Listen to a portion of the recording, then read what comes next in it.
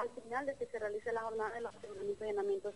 Sí se habla de que son 15 aseguramientos que se pretenden hacer, entre ellos haciendas, hoteles, lotes de terreno, que suman cuentas millonarias, como ya lo han leído ustedes en el comunicado.